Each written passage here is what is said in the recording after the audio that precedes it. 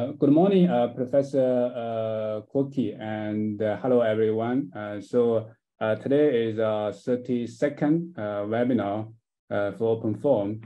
So today we are very happy to have Professor Alberto Cuoci from Italy. So the title of the talk is Accelerating Reactive Flow Simulations with Detailed Kinetics in OpenFOAM. So before the talk, I will first introduce Professor Alberto Cuoci. Professor Cuoci received his PhD in chemical engineering and industrial chemistry from Politecnico di Milano in 2008. From 2014, he is an associate professor at the same institution. Professor Alberto was a visiting professor at the University Libre de Bruxelles in 2014 and invited professor at Centre CRECK in Paris in 2018. In 2009, Professor Alberto received the ENI Award, Debut in Research Prize, and in 2020, he was awarded the Alexander von Humboldt Research Fellowship for experienced researchers. The scientific interests of Professor Alberto are in the field of numerical modeling of reactive flows with detailed kinetics, with special emphasis on formation and emission of pollutants, such as NOx and soot from combustion devices. He is especially active in the development and extension of OpenSmoke++, which is a general framework for numerical simulations of reacting systems with complex chemistry. It is adopted by many academia research groups worldwide. Professor Alberto is also interested in the multi-scale analysis of catalytic processes and numerical modeling of heterogeneous catalytic reactors. Professor Alberto is author and co-author of more than 140 papers in international archival journals. So now the time is yours, Professor Alberto. Thank you very much. Thank you very much, Manwei, for your nice introduction. I'm sorry for the technical issues I had. So hello, everybody. So I'm ready to start now. And so I would like, first of all, to thank the organizers of this webinar series on OpenFOAM and combustion simulations for giving me the opportunity to talk about the recent activities that my colleagues and I at Politecnico Milano are carrying out in the OpenFOAM framework. So as you can see from the title of this presentation, I would like to focus the attention on the description. Excuse me, yes?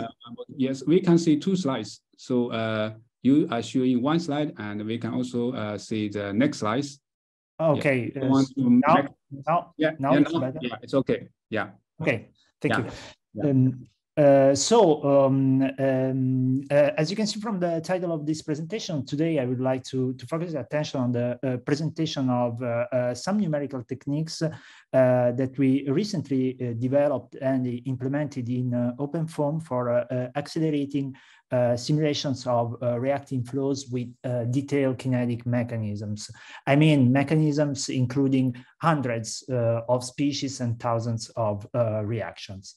So, as you know, in recent years, the importance of detailed chemistry in combustion applications has been recognized and demonstrated to overcome the limitations which are typically offered by simple approaches based on equilibrium chemistry or global one-two-step kinetic mechanisms. Here in this slide, I just reported a couple of examples in which detailed chemistry is really important. In the first, on the left side, you have this negative temperature coefficient region characterizing many fuels, consisting in the increase of ignition delay time with respect to the temperature. And this kind of behavior can be correctly described in your numerical simulations only if you include detailed low temperature chemistry. Similarly, on the right side, we have an example of counterflow diffusion flames fed with hydrogen. And in this plot in particular, what you can find is the ignition extinction curve for this fuel. And it is quite evident that this complex behavior with multiple extinction and ignition turning points can be described only if you adopt a detailed kinetic mechanism. But more in general, in combustion today, we have an increasing number of applications and areas in which the adoption of detailed chemistry is strictly needed to get reliable and accurate predictions. For example, in case of real fuels and surrogates, it is important to account for the complex interactions among the different components of the mixture. And this requires detailed chemistry. Similarly, in biofuel combustion, you have to properly characterize on a chemical basis complex fuels, oxygenated fuels typically, which have complex chemistries with strong differences with respect to classical or conventional fossil fuels. Again, pollutant emissions. This is an important topic, of course, in combustion, and the formation of pollutants like nitrogen oxides or sulfur oxides, pHs, soot, is governed by a complex chemistry. So during the last 20-25 years, the community developed and adopted always more complex reaction mechanisms, as you can see in this very well-known plot taken from a work from Liu and Lowe. In particular, during the years, there was a constant trend in formulating mechanisms with increasing number of species and reactions, and with expected higher accuracy, of course. But at the same time, we have also to recognize that introducing more and more species and reactions in a kinetic mechanism has a cost in terms of computational resources that we have to consider. If we have larger kinetic mechanism, we have to consider a larger computational cost of the simulations. And so today we need numerical techniques and computational tools to make the use of these large kinetic mechanisms computationally efficient, and to make their integration in numerical codes, in new codes, as smooth as possible. But what are the challenges, the main challenges that we have to face when we want to use detailed kinetics in combustion simulations? First of all, the number of equations that we have to solve. By definition, detailed chemistry means a large number of species, and so a large number of equations. Then the transport equations for species are typically very nonlinear because of the source term associated with the reaction rates, which are nonlinear functions of temperature and concentrations. And then we have also an additional issue, let's say, which is represented by the stiffness of detailed kinetic mechanisms. I mean, we have many reactions, very fast reactions, slow reactions. So we have a wide range of characteristic times. Here in this plot on the left, on the right, sorry, I reported an example to better show the existence of these different time scales in reacting systems. This is a very simple example referring to the mass fraction profiles, normalized mass fraction profiles in an isothermal plug flow reactor. Fed with a mixture of propane and air. In particular, these profiles are reported versus the time in a logarithmic scale, and you can easily recognize the strong differences in the characteristic times governing the evolutions of the different species. Okay, we have orders of magnitude of difference in these characteristic times. Of course, nonlinearity and stiffness require the adoption of special numerical techniques if we want to solve reacting flows using CFD. In particular, what we need is the so-called implicit treatment of chemistry, which means that basically we cannot rely on explicit methods in order to deal with detailed kinetic mechanisms in CFD. Now, there are many different ways in which you can introduce an implicit treatment of chemistry in CFD simulations, but one of the most adopted solution is represented by the so-called operator splitting methods. According to this technique, you basically split the transport equation for a species, which is reported here, in two sub-equations, if you like. An equation accounting for the transport term only, I mean convection and diffusion, and an equation accounting for the chemical reactions only, for the source term only. Now, the advantage of this approach is that when we look at the so-called chemical step, I mean the equation accounting for the source term only, instead of solving a huge problem involving all the species in all the computational cells of your domain, actually the problem is reduced to the sequential solution of a series of systems of ordinary differential equations, a system per cell. I mean, every cell in your computational domain behaves like a sort of batch reactor. And so it can be treated independently from the other cells. And so instead of solving this huge problem, we have to solve many small problems, many small ODE systems, one per cell, having a size which is quite small, corresponding to the number of species in your kinetic mechanism. And for the solution of these ODE systems, we can adopt what we define stiff ODE solvers. I mean, solvers for ordinary differential equation systems characterized by some level of stiffness.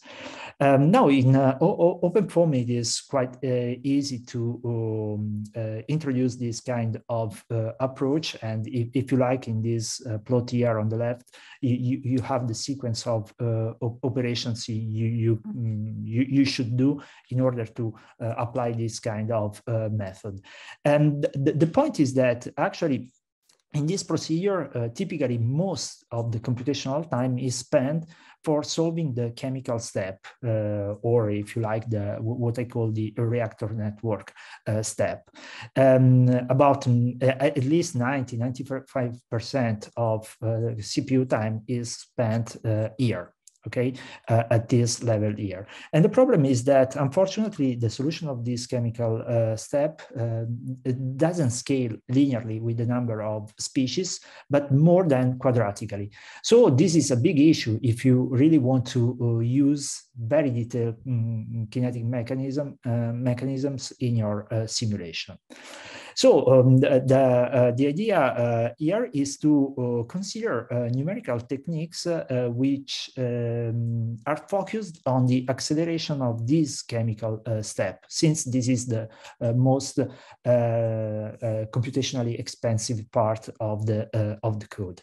So in the following, I do not consider other techniques that you can use to accelerate your calculations based on tabulation, for example, and so on. I just consider techniques to accelerate the chemical step in this operator splitting framework. You have also to consider an important point. Since we are just looking at the chemical step, without touching the remaining parts of this operator splitting technique, we should expect a maximum theoretical speed up that we can achieve. And typically, this maximum theoretical speedup depends on the size of your kinetic mechanism. Typically, the larger the kinetic mechanism, the larger the overall speedup, the maximum speedup that you can achieve, as reported in this example, referring to a pulsating laminar coflow flame simulated with different kinetic mechanisms with different number of species. If you use, for example, this large mechanism, the maximum theoretical speedup you can achieve is 50, but in case of a small kinetic mechanism, this overall speedup is more modest, let's say. Okay, so I tried to summarize in this slide the different techniques that you can use, which are used in the literature to accelerate the chemical step. And I organized these techniques in three families. In particular, first family consists in the direct acceleration of the ODE solution in each computational cell. Another possibility is to reduce the number of cells for which we have to solve the ODE system by considering what we call cell agglomeration or cell clustering algorithms. Or a third possibility is to reduce locally in each cell the kinetic mechanism using what we define dynamic adaptive chemistry techniques. On the right, I also highlighted in red three different techniques, which are the techniques I would like to spend some words in the remaining part of this presentation. In particular, so I will start with considering this optimal choice of ODE solvers. Then I will move to this PCA squared technique, PCA-based cell agglomeration technique that we developed in collaboration with Professor Heinz Peach group in Aachen University. And then I will consider this SPARC technique, sample partitioning adaptive reduced chemistry, developed in collaboration with my colleague and friend Alessandro Parente in ULB Brussels. Okay, so let me start from the first point, the first topic, the optimal choice of ODE solvers. Actually, this is not a real technique that we use to accelerate, but it's more, let's say, sort of a series of observations and suggestions to demonstrate that you can do a lot in terms of acceleration of your simulations simply by choosing the proper ODE solver for your specific kinetic mechanism you are using in your simulations. So, as I mentioned before, in operator splitting methods with detailed chemistry, most of the CPU time is spent for the chemical step. And so, if we want to accelerate this chemical step, the first operations we have to do is to consider the optimal ODE solver. I mean, we have to be sure that we are really using a proper ODE solver, which is suitable for the specific kinetic mechanism we are using. Now, if you look at solvers, ODE solvers available on the web as free open source solvers, you can find many of them, specifically conceived for stiff problems. Here in this table, I just reported some of them that I used in the past and I tested in the past. So our idea was to introduce all these possible ODE solvers for stiff problems directly in OpenFOAM in order to have the possibility to test them easily and to have the possibility to choose the best ODE solver for the specific simulations we were carrying out. So for this purpose, what we did was to create, for our convenience, let's say, for each solver, we created a common C++ interface in OpenFOAM that give us the possibility to compare, to switch from one ODE solver to another one easily. And so this gives us the possibility to compare the performances of these different ODE solvers. Here I have just an example of code implementation in OpenFOAM for this interface. And the key point to observe is that we just need a couple of lines of code in order to switch from one ODE solver to another one. And then we have a series of operations which are common to every solver to properly set up the numerical parameters that we need. For example, the tolerances, the maximum number of iterations, and so on. And then we can run these ODE solvers for every cell in the context of this operator splitting method. We did many tests on benchmark problems. So here in this slide, I just reported the main results referring to a specific case. If you want to have more examples or you want to know more about this analysis, you can have a look at the paper which is reported here.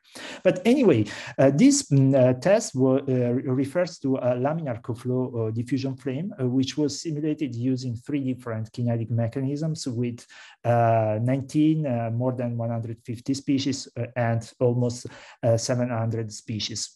So let's say small, medium, and large size kinetic mechanisms. And here the bars refer to the CPU time that we need for integrating the chemistry in each cell. So as you can see, for the small size mechanism, the performances of the different ODE solvers are very similar. In this specific case, there is this DL SODE solver which performs better than the others, but the average performances are very, very similar. On the contrary, when you increase the size and so the complexity of your mechanism, some big differences start appearing among the different solvers, as you can see in these two plots. So the key message from this analysis is that, first of all, you cannot identify the absolute best ODE solvers for your problem.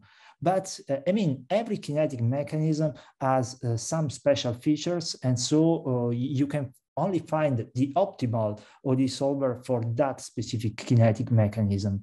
Depending on several aspects, for example, the number of species, so the size of your mechanism, the ratio between the number of species and the number of reactions, the presence of lumped reactions, or additional properties. So it is important, in my opinion, when you start your simulations with detailed kinetic mechanism, to spend some time in order to identify the most suitable ODE solver for your problem. Let me skip this slide. Another point which is important in the identification of ODE solvers is the concept of sparsity of a kinetic mechanism. This is especially true for very large kinetic mechanisms. So the point is that if you consider a single species in a kinetic mechanism, as you know, the number of reactions in which this species is involved is typically very limited. For example, 4, 5, 10 reactions. Okay, it depends on the species, but this number is typically limited. So if we consider a single species, we can recognize just a limited number of direct interactions with other species through the chemical reactions. And these interactions can be graphically represented through this matrix. Let me call it the Jacobian sparsity pattern of a kinetic mechanism, having a number of columns and number of rows, which is equal to the number of species in the kinetic mechanism. And now we have a blue point here in this matrix if there is a direct connection between two species through at least one reaction. Now, in this specific example, referring to the mechanism reported here, you can see that the number of these direct interactions is very, very limited. Only 0.15 50% of possible interactions is covered by this Jacobian sparsity pattern. Now, it is important to recognize that in this case, we have this large sparsity because we can exploit it directly in the ODE solver that we are using for solving the chemical step.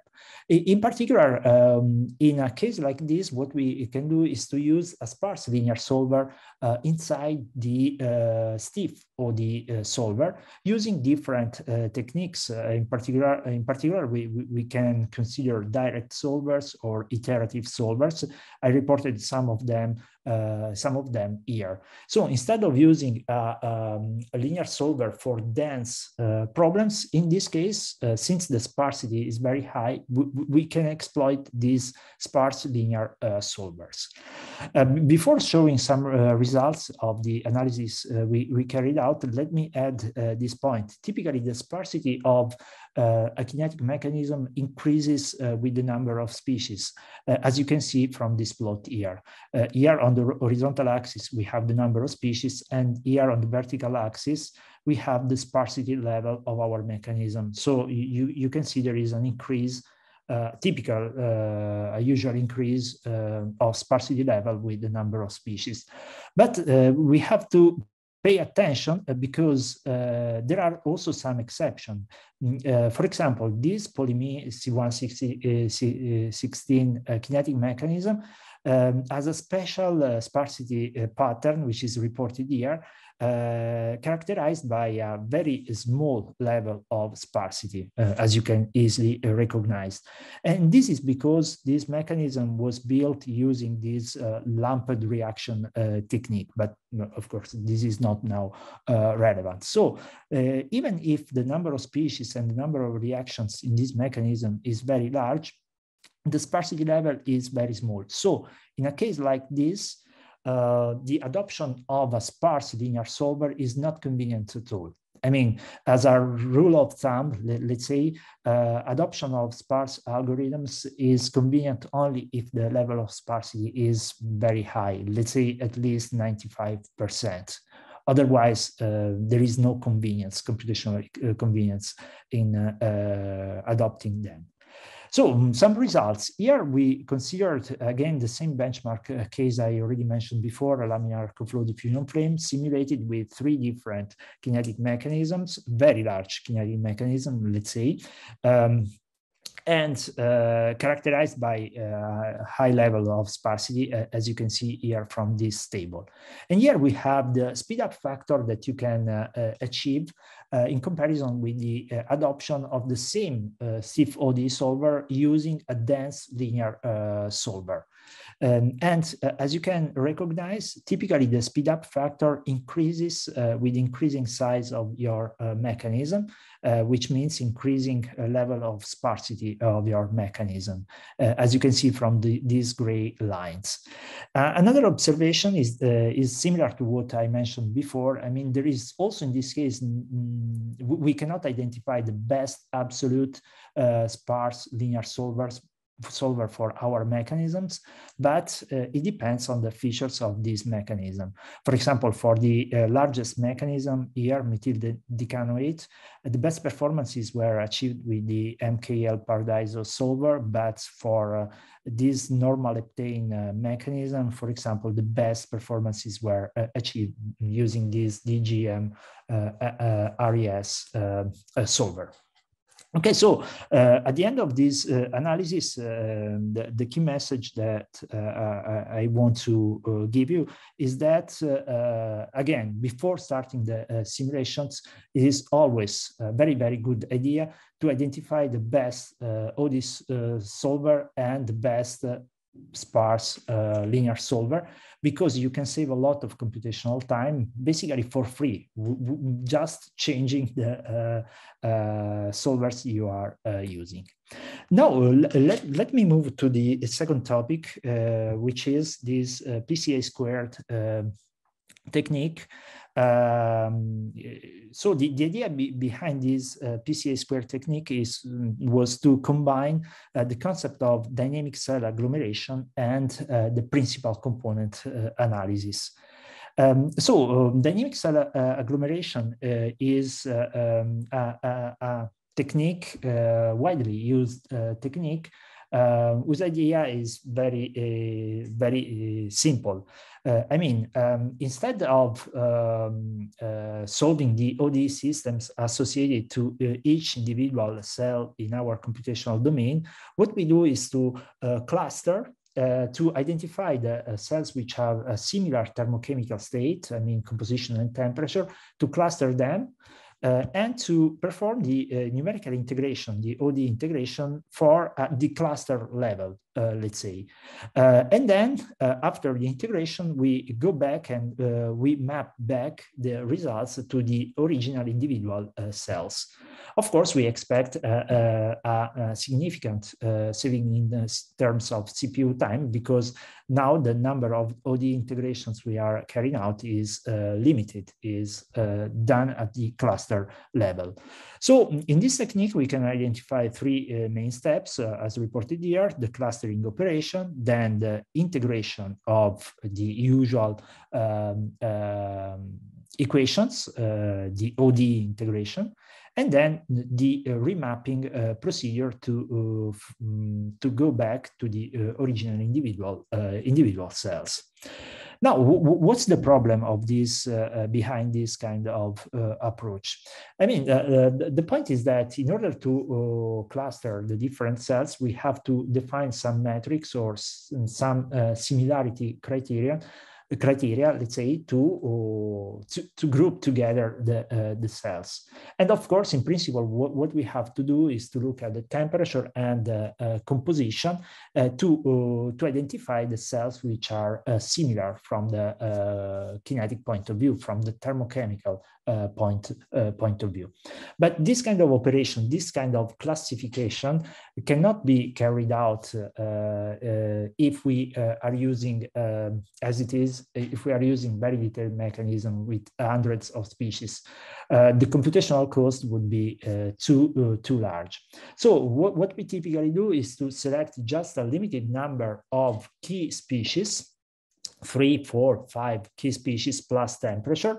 And we perform the clustering operation just looking at this limited number of species, or if you like, this limited number of features. This is the definition we use.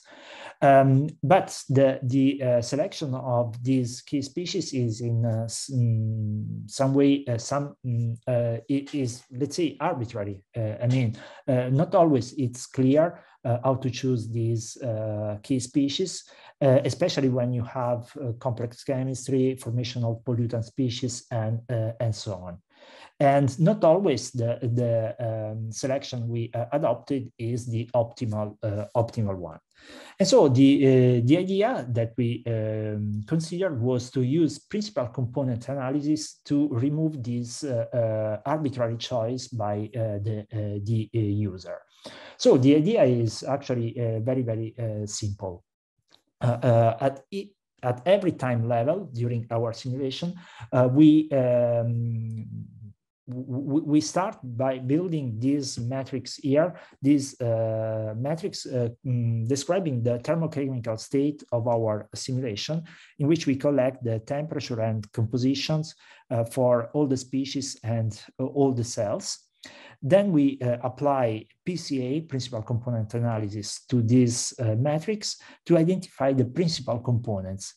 And then the idea behind this PCA squared technique is to use the first principal components as the features on which to carry out the clustering operations, instead of selecting in arbitrary way a number of species, a given number of species, and temperature.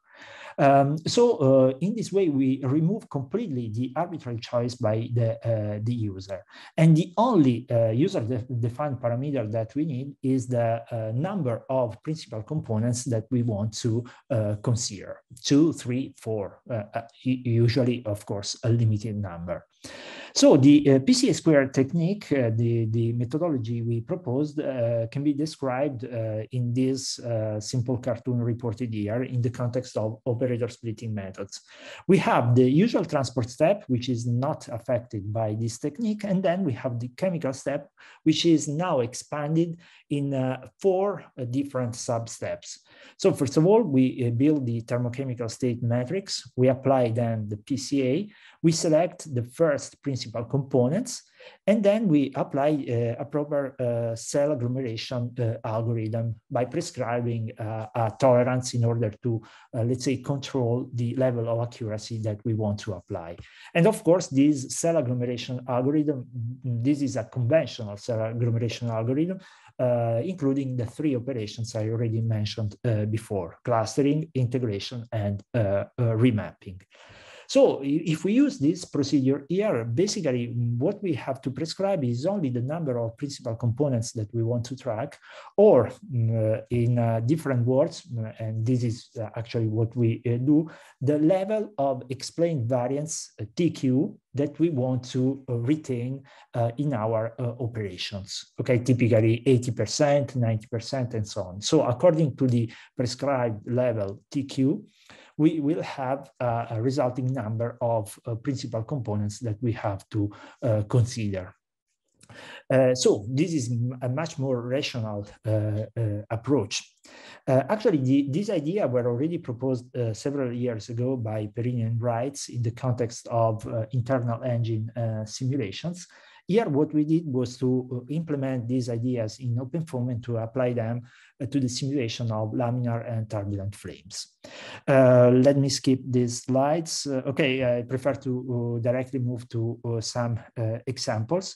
So a first example of application was about laminar co-flow, pulsating laminar co-flow of flames. So in particular, we considered let's say a co-flow flame fed with ethylene, in which we imposed sinusoidal fluctuations of the fuel stream velocity in order to create dynamic conditions. The simulations was carried out using a small size mechanism with 44 species in a 2-dimensional domain, using the code laminar smoke ++ code that you can download if you are interested in from GitHub. So here we have a qualitative comparison between the results coming from the fully resolved simulation, okay, considering without applying any acceleration technique, and the simulations carried out using the PCA squared technique on the left and on the right, respectively. For temperature, OH mass fraction, CO mass fraction, and NO mass fraction at different times. So as you can see, from the qualitative point of view, there are no differences between the solutions. But of course, we need also to do a comparison on a more quantitative basis. So we introduce this definition here, this global relative error, which is, let's say, the error between the fully resolved and the PCA squared solution.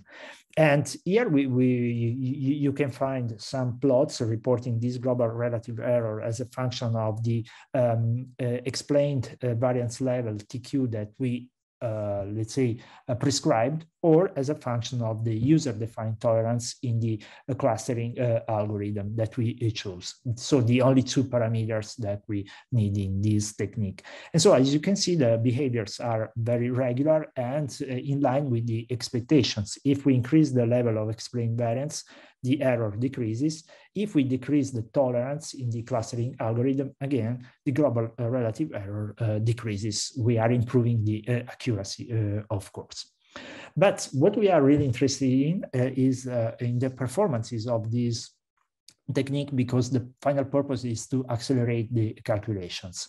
In particular, here in this first plot, what you can find in blue here, this blue line, is the overall speed up that we are able to achieve for different levels of user-defined tolerance. You have to remember, as I mentioned, that there is always a maximum speed up, that theoretical maximum speed up that we can achieve, that in this specific case is around 12. And so, as you can see, if we increase the tolerance, the speed up increases, but at the same time, the accuracy decreases, as I demonstrated in the previous slide.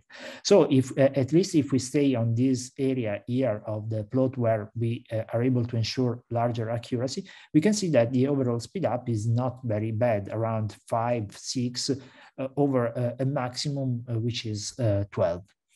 But everything improves if we consider a more complex kinetic mechanism for our simulations, for example, a mechanism with 200 species.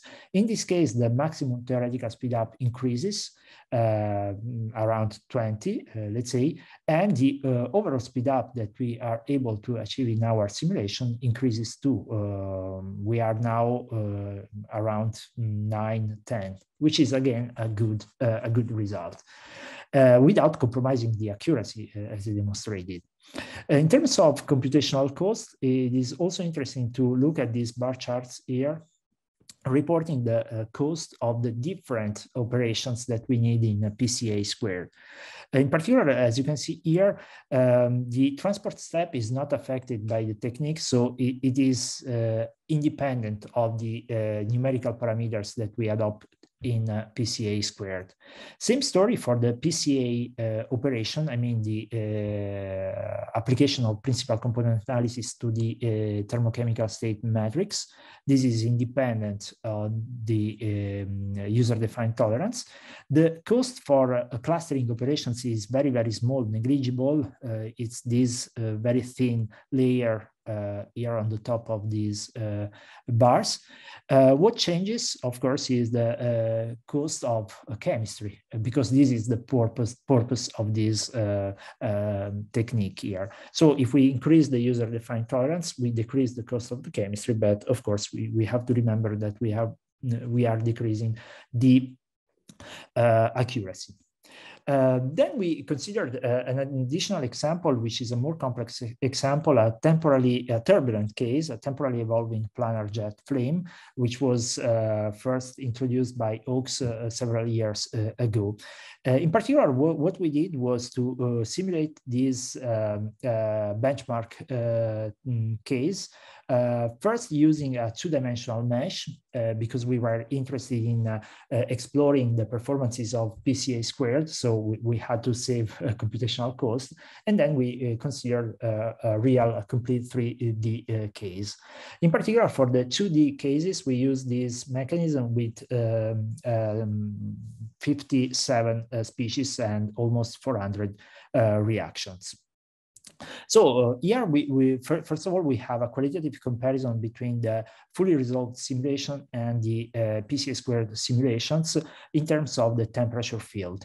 Here in this map, we reported the spatially averaged temperature fields over XZ planes versus time. Okay, so here the point is that we are not interested in these simulations for studying or understanding the physics of combustion. We are just interested in comparing the numerical performances of the different techniques. So also in this case, on a qualitative basis, the differences between the fully resolved and the PCA squared simulations are very, very small. We also, of course, considered a more quantitative analysis using a definition of a global error between the fully resolved and the PCA squared simulations. And also in this case, what we found is a series of plots which are very, very similar to what we found for the laminar case I already mentioned before. So the interesting point is that also in this case we have speed up factors around 5, 6 with respect to a maximum theoretical speed up, which is about 17. So the result is not bad. Then we move to the complete 3D flame simulation here, and sorry. the video doesn't start, but it doesn't matter. Okay, so here this is a more challenging case, of course, because now we have a 3D simulation, but also in this case the performances of PCA squared were pretty satisfying. Here in this case we consider just a mechanism with 11 species because this case was computationally very expensive. But the results were pretty promising. In particular, here the overall speed up that we can reach is around 4.5, and the maximum theoretical speed up is 7. Another interesting point is to observe is that the number of clusters that we identify changes during the simulations because of the evolution of these evolution of the flame during the time. Let me see if I'm able to start. Okay, the video. Okay, so this is the evolution of the flame. So at the beginning, everything is basically homogeneous. So you have a small number of clusters, but then you have the evolution of the flame, and so the number of clusters changes. A third example is a two-dimensional turbulent non-premixed flame in decaying isotropic turbulence. So this case was studied in the past by Bisetti and co-workers. And so here in this case, we have an initial strip of fuel, which is surrounded by the oxidizer in isotropic decaying turbulence. And what we were really interested in this case was to adopt a very large kinetic mechanism with more than 200 species and a large number of reactions, more than 10,000, including the chemistry for formation of soot particles and aggregates. And the idea was to test the PCA squared, the ability of PCA squared technique to correctly capture the particle size distribution function of soot particles and aggregates, which is a very challenging purpose, of course. This is just an example of the numerical simulations at different time levels, referring to some key fields, mixture fractions, heat release rate, and fields related to soot, in particular particle number density and soot volume fractions, just to give you an idea of the evolution of this system. And again, here in this plot, I reported 3 typical particle size distribution functions that you can find in this simulation at 3 different times. So in this plot, you have on the vertical axis the number of soot particles or soot aggregates versus the diameter of the particles or the aggregates. And these curves have the typical shape of particle size distribution function for soot in laminar flames. So our purpose was to see if PCA squared was able to correctly capture these distribution functions. And here we have just an example of results. In particular, here on the top, we have the soot particle number density, the comparison between the soot particle number density for the fully resolved and the PCA squared solutions with different numerical parameters. Also, in this case, on a qualitative basis, there are no big differences.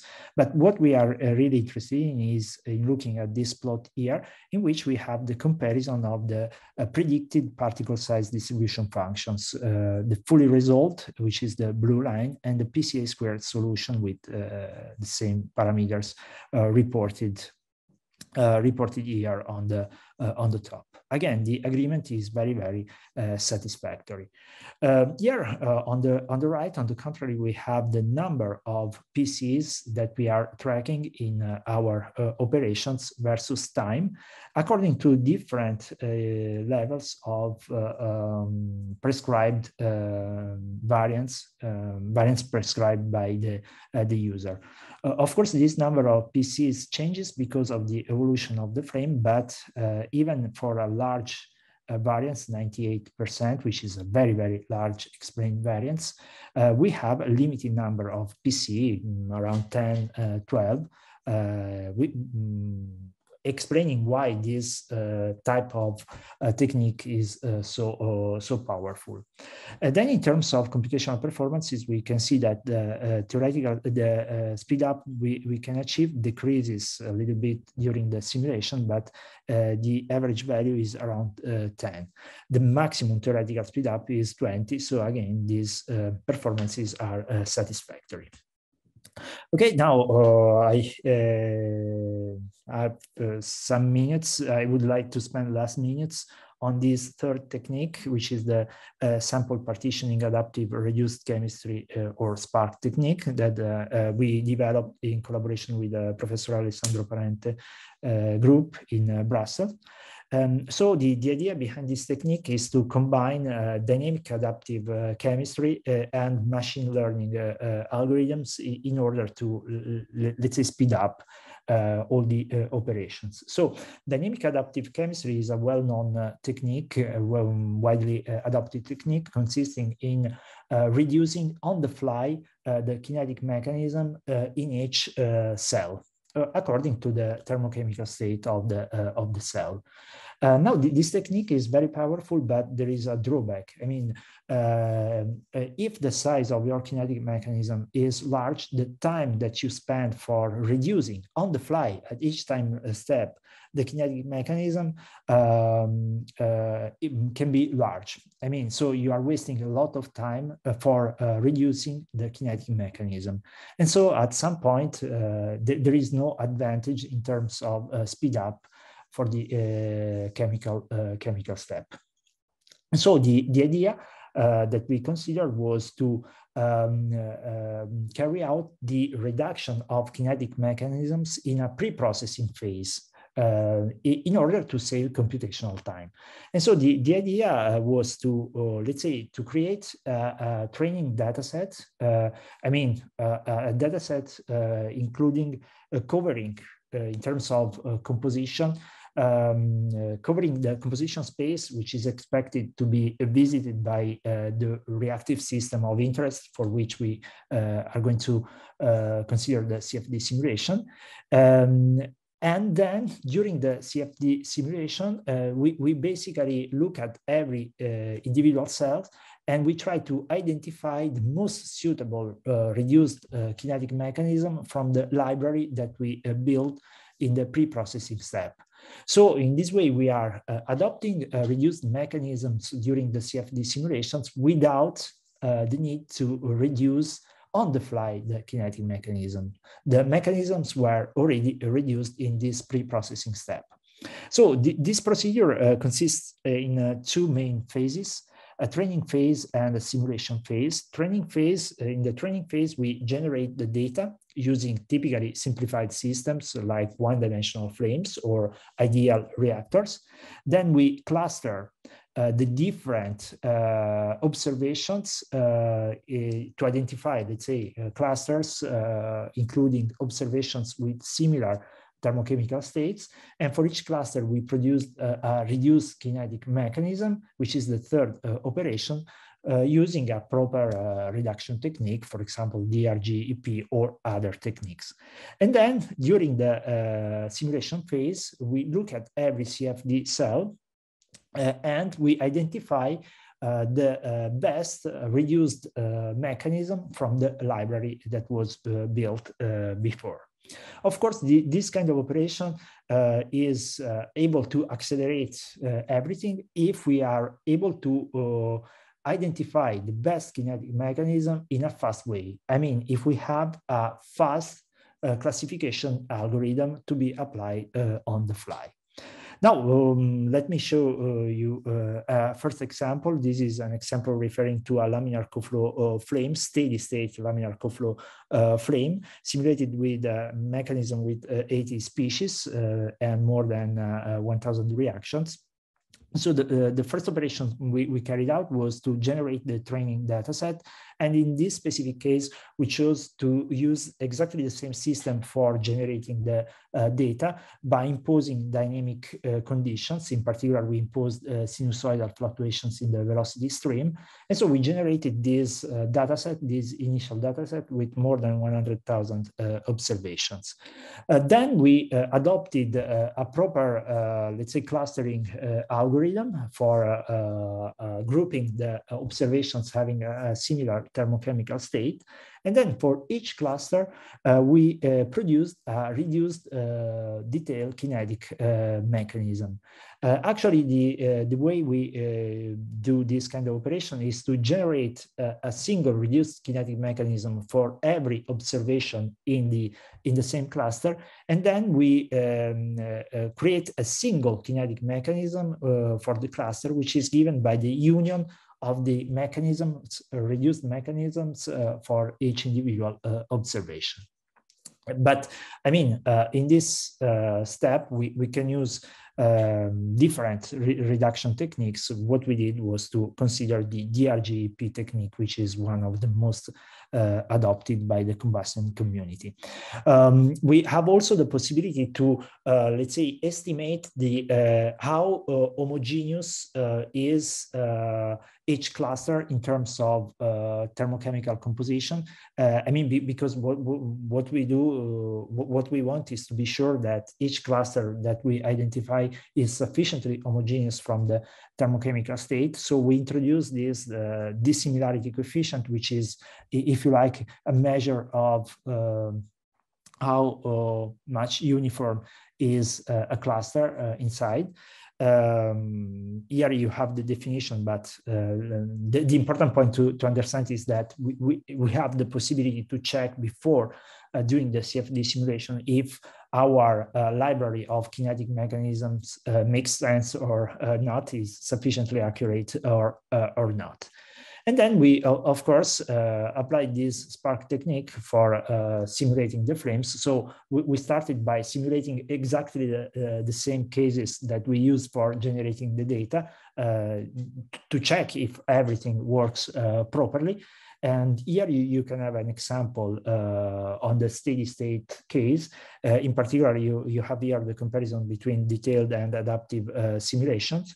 The qualitative comparison is very good. You can also have a more quantitative comparison here on the right between the adaptive and detailed chemistry results. In terms of global relative error, we also, in this case, we define a global relative error. You can see that if we typically decrease the tolerance in the reduction of kinetic mechanisms, we have better results, of course, in terms of accuracy. But of course, the computational cost increases because we have to expect to have reducing mechanisms with a larger number of species. In terms of speed up, what we observed is a speed up factor, overall speed up factor, which is not bad, around 4 or 5, depending on the specific parameter we used. But of course, the techniques, what we want to do is to use the technique for exploring new conditions which were not part of the training dataset. And this is an example in which we explored the performances of Spark for a unsteady condition which was not included in the training dataset. Also, in this case, if you look at both at the maps and at this parity plot, you can see that the performances are pretty satisfactory. We extended, of course, the analysis to other cases. Again, this is an example about, again, a co-flow flame with a larger kinetic mechanism, including more chemistry. But now, in this case, what we did was to apply 2 main changes. The first change was about the training dataset, the generation of training dataset. What we did here was a generation based on a different system, a series of counterflow diffusion flames. So we generated this dataset by considering many counterflow diffusion flames, by changing the strain rate from equilibrium conditions to extinction. And then we adopted this training dataset for the clustering, for the generation of reduced kinetic mechanisms. The second change we applied was to use a different classifier to be used on the fly. In particular, we explored here the possibility to use artificial neural network. So basically what we did was to apply the clustering step, and then we trained on the clusters, let's say, an artificial neural network. And then we use this artificial neural network on the fly to classify the cells and to identify in a very, very short time the best mechanism for each cell during the CFD simulations. And according to our result, we saw that the adoption of artificial neural network was beneficial in terms of accuracy and speed up with respect to other classifications, maybe based on PCA or local PCA. So this kind of options, this kind of option, I mean, artificial neural network seems pretty satisfying. I skipped this slide, so let me just mention to conclude that this technique is able, this Spark technique is able not only to correctly describe the general behavior of your flame, I mean, in terms of temperature or main species, but also in terms of small species or minor species or very slow species, like, for example, a C20 species, which is one of the soot precursors. According to our, let's say, simulations, we are pretty confident that this kind of technique can be adopted in many cases. So let me jump to the conclusions. So what I try to describe in this presentation is a series of techniques that we implemented in OpenFOAM to accelerate the chemical step when we want to simulate combustion problems with detailed kinetics. There are also additional techniques, of course. And now, before closing, I would like to mention that in our group, we developed this framework, which is called OpenSmoke++, that you in C++ that you can use for modeling reactive flows with detailed chemistry. And we coupled this framework with OpenFOAM, the OpenFOAM framework, to create some specific solvers in which we basically included the techniques I tried to describe in this presentation. You can find them on GitHub if you are interested in.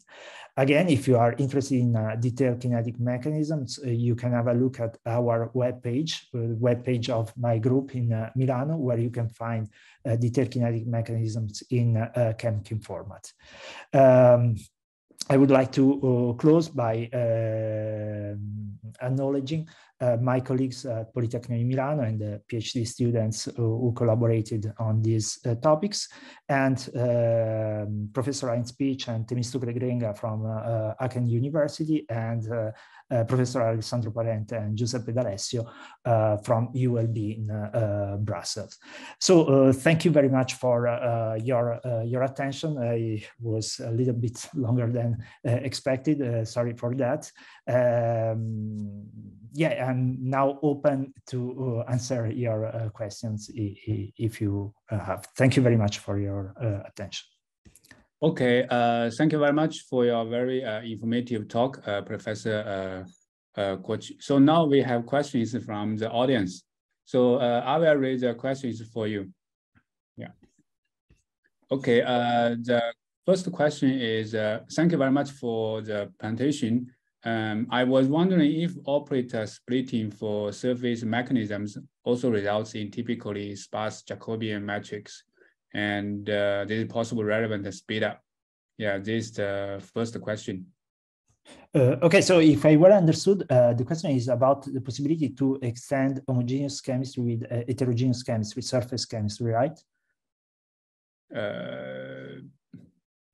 Yeah, the audience cannot speak. Yeah. Okay. So let me see if I think I have one slide on this point here.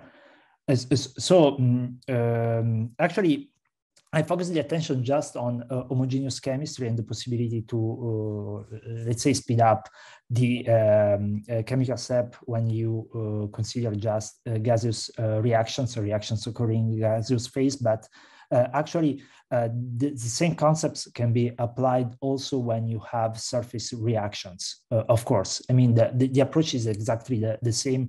And this is what we did in one of the solvers we developed in OpenFOAM, which is called catalytic foam. Actually, in catalytic foam, basically, you have the cells which, let's say, belong to the surface, okay? Mm-hmm. That those cells behave like a batch reactor, including heterogeneous reactions. So what happens is that for those cells, what you have to consider is a mechanism including both homogeneous and heterogeneous reactions. But I mean, what typically happens when you use detailed heterogeneous reactions, detailed mechanism also for the heterogeneous reactions is that, of course, the computational cost increases, but the steepness of your mechanism increases a lot. And here in this slide, we have an example of performances of different ODE solvers. In particular, here on the left, you have the performances when you just have homogeneous kinetics.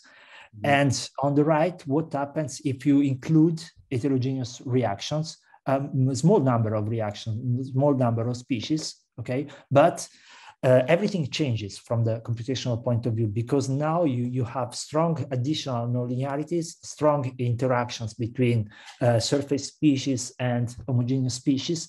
And so what you find for the homogeneous case not necessarily can be replicated for the heterogeneous case. So you have, again, to be careful and paying attention in the proper choice of the ODE solver. Okay, yeah, okay, thank you. And this is the first one. The second one is from the same audience. So does the ideal solver choice for a given mechanism stay consistent across different conditions? For example, like temperature. Okay, so this is her second question.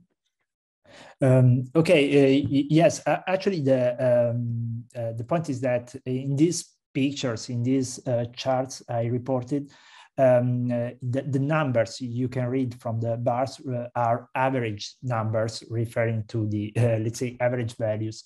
Of course, I mean, not necessarily, I mean, the performances of the ODE solvers may change with the specific, let's say, temperature of each cell or the composition of each cell.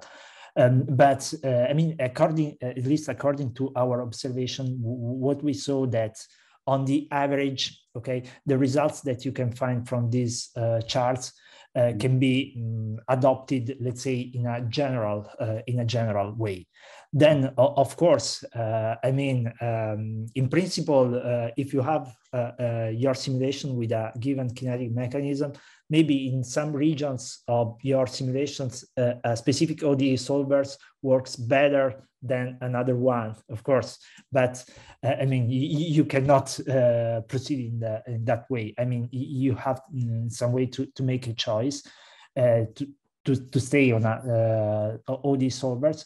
And so the suggestion is to do some preliminary tests to identify what, let's say, appears at least the best ODE solver for your mechanism and to apply it. But in principle, what I mentioned can happen, of course.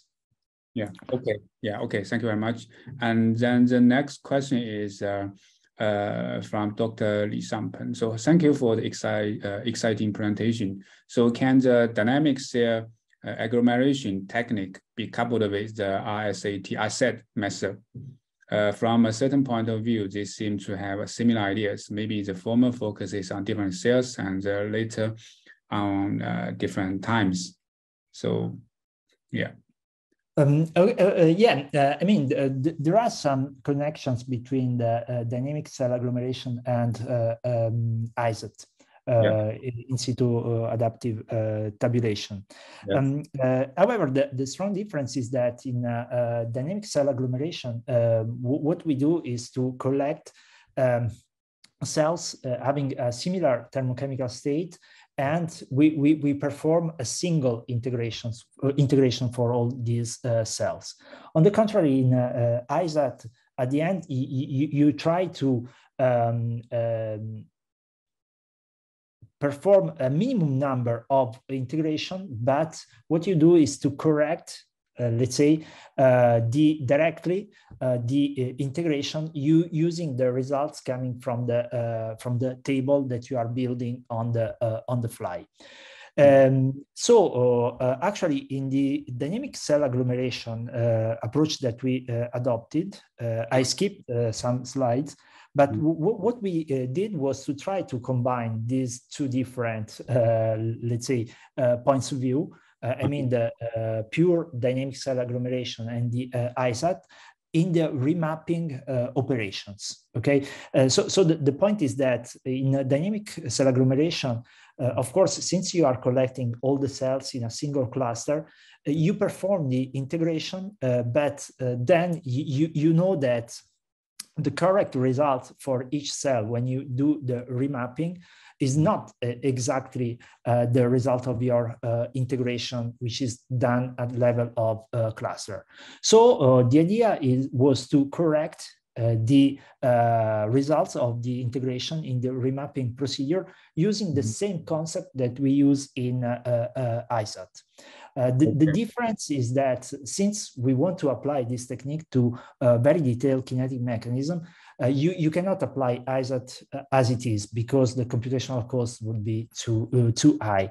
So we apply the ISAT technique at the level of principal components. Okay, so if we have a mechanism with 100 species, we just select the first 2-3 principal components, and then we build a ISAT table on the principal components, not on the species, on the total number of species, because otherwise it would be too expensive. So, I mean, there is a strong connection between the two techniques. Yes, I agree.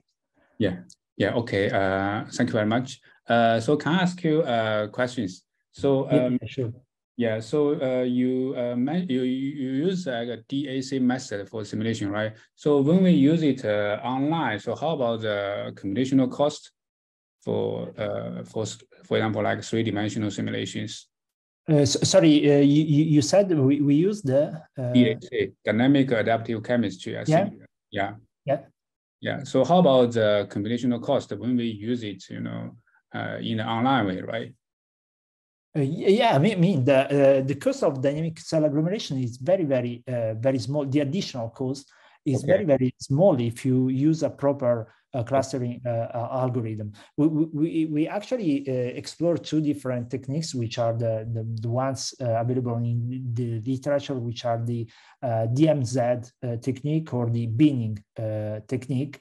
But actually, the extra computational cost for clustering is very small. It's negligible if you are using detailed chemistry.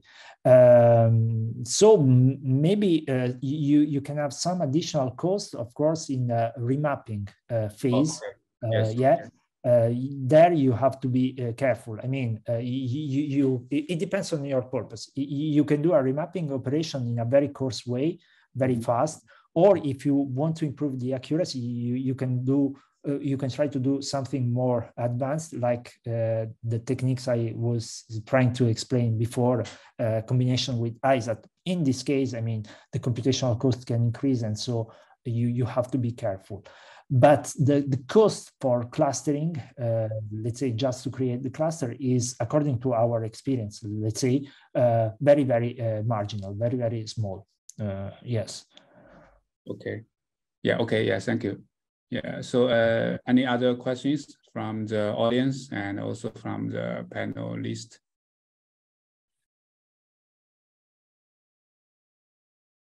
Yeah, okay. So maybe I'll ask another question. Okay, so you mentioned the most abundant species, probably know the key species, right? Mm-hmm. So then when we selected the so-called the key species, sometimes you know you use the PC method, right? Okay, so the point is that what I try to explain is that the first point here, yes.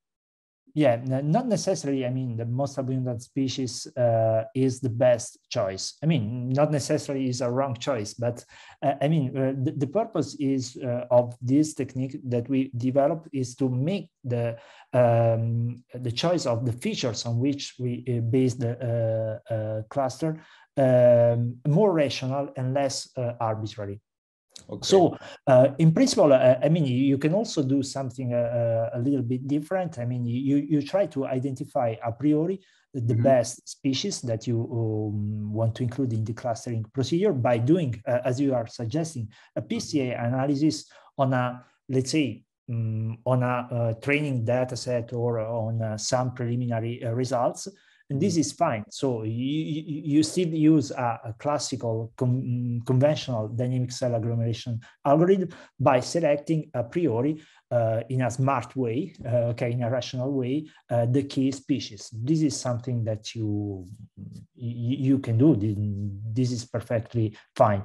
What we try to do in this PCA squared is to remove this kind of preliminary operations.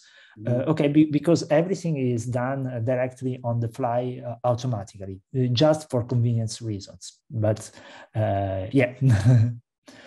Yeah, okay, yeah, thank you very much. Then any other questions? Okay, so if no other questions, we thank Professor Alberto Cuoci again. Okay, thank you very much for your very nice talk. Yeah, thank you. Thank you very much to you, and again for the invitation. And thank you everybody for listening to me. Yeah, okay, thank you, and hope to see you soon physically. Yeah. Yeah, okay. Thank you. Okay. Thank you, and take care, and have a great day. Bye-bye. Have a good day. Bye. Bye. Bye, and see you soon. Bye. See you. See you.